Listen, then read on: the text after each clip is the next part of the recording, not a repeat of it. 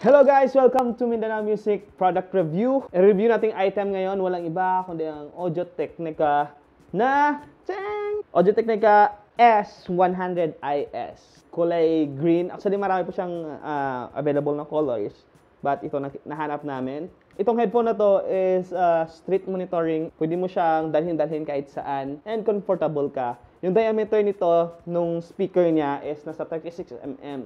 Siyempre kung saan yung wire, doon yung left ear mo.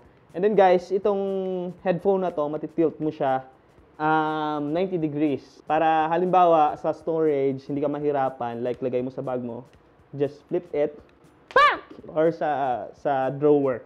Kapag gamit mo naman siya, ma-adjust mo yung dito. Itong headband niya, plastic. So, wag ganun na ganun baka masira. Madaling masira talaga sa plastic. Yung foam niya maganda, meron siyang microphone. Kung nakakita niyo yung mga earphones lang kasi yung kalimitan na nakikita natin na merong microphone na ganito. So, pero ito, meron siya. And then may volume. Ito yung volume niya.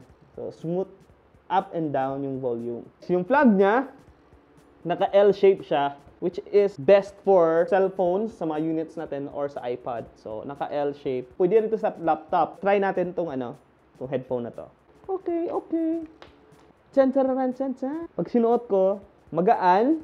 Woo! Oh! Amazing! Maganda kasi clear yung voice. Yung treble, rinig mo. Ganda ng bass, buo.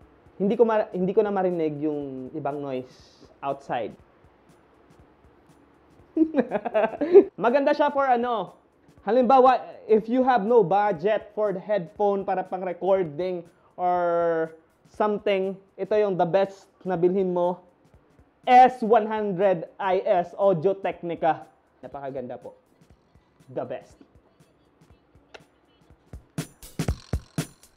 Napakalakas.